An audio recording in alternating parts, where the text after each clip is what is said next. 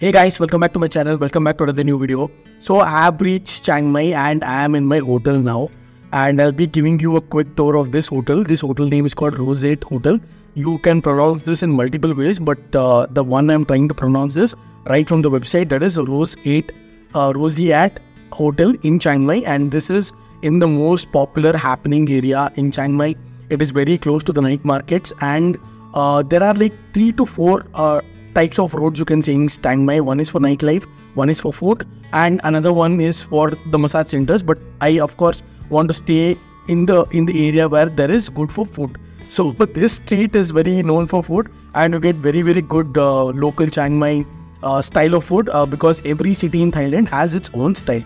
So without wasting any time, let me give you a room tour. The lighting is very bad, guys, so please do adjust. I'll try to increase the brightness while editing, but the overall quality of lighting in this room, this very big room, it's very nice, but only problem is there's only one single light for the main hall, and that is very disappointing. I don't know why they did this. There is no lighting at all in the room.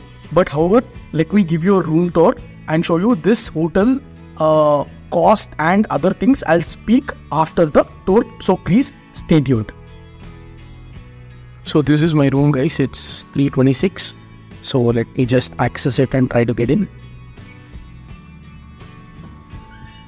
Yeah, here I am. This is my room itself.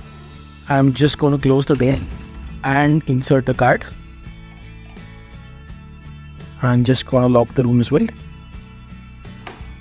Yeah, so this is the room itself. Like I said, the brightness is very disappointing in the room. I've increased the brightness as much as possible on my camera, and also I'll try to edit this. I hope you guys can notice the output.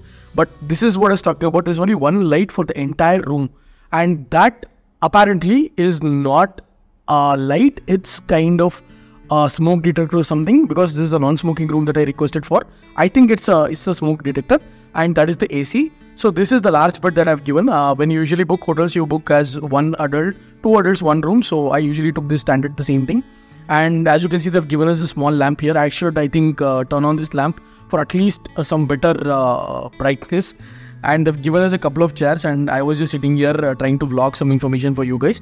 And this is the TV, and they've given some instructions here. It's pretty much in Thai, and they've just given the loss or damage and hotel is responsible for guest property in case of loss.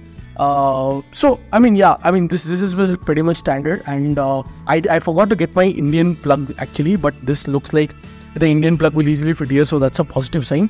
And they've given us the refrigerator as well, so that's good. Usually in Thailand they keep something in the refrigerator. Yeah, they've given us a couple of water bottles. That is very good. And you can see some slippers as well here. And this is the standard cupboard, and they've given us the safe as well, which is very good. This is supposed to be a 3-star hotel, so they've done I think reasonably a very good job.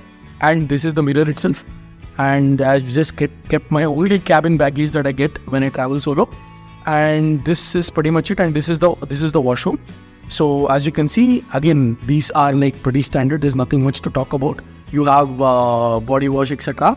And there's no need for hot water because the temperature is very hot in Thailand. And you have this standard cupboard, and good thing is they have the handgun, so that's a very positive side about this. And this is like the normal mirror and standard they've given hand towels, face towels as well, which is very good apart from what you get here. So that's a very good sign. And they have the hand rail as well. As a part of 3-star, there are certain amenities that come with it. And this is a kind of a balcony I've got. This is very surprising when I saw. So it just goes outside. I think there's the AC vent. This is the other side of the hotel if you want to move to the other part of the hotel. And this is the AC outlet. So this is, I don't know why they kept this way, but it's kind of different. So yeah, I mean that's it, guys. So this is a very small room tour. And they've got some basic design here. I'll try to switch on the lamps. And they've got the TV as well. We don't watch TV when we come on foreign trips, but yeah, I mean that's an addition. And looks clean. As of now, there's no complaints. The room looks clean. The room looks very good. So that's it, guys. I mean, yeah. So I hope you guys enjoyed the room tour, and I hope it was informative. So the room costed me roughly around 5,800 rupees for 4 nights. Which, if you ask me, including all the taxes, it was 5,800 rupees for 4 nights, which is very reasonable considering the area. And when you speak about Pattaya or Bangkok or Phuket, usually the rooms are very expensive. but here I found this to be very reasonable and very cheap compared to Bangkok, Phuket, Krabi, Rayong, Ratchaburi or even Pattaya. So Chiang Mai is a very offbeat place. Not many people visit Chiang Mai as much as they do for Bangkok and Pattaya, but my recommendation, seriously visit Chiang Mai. There's a lot of beautiful places to see in Chiang Mai. I'm going to cover some of the places. I'll also make a video about it as well, but it's very, very good, guys. And the reception also I got when I entered the hotel was very good.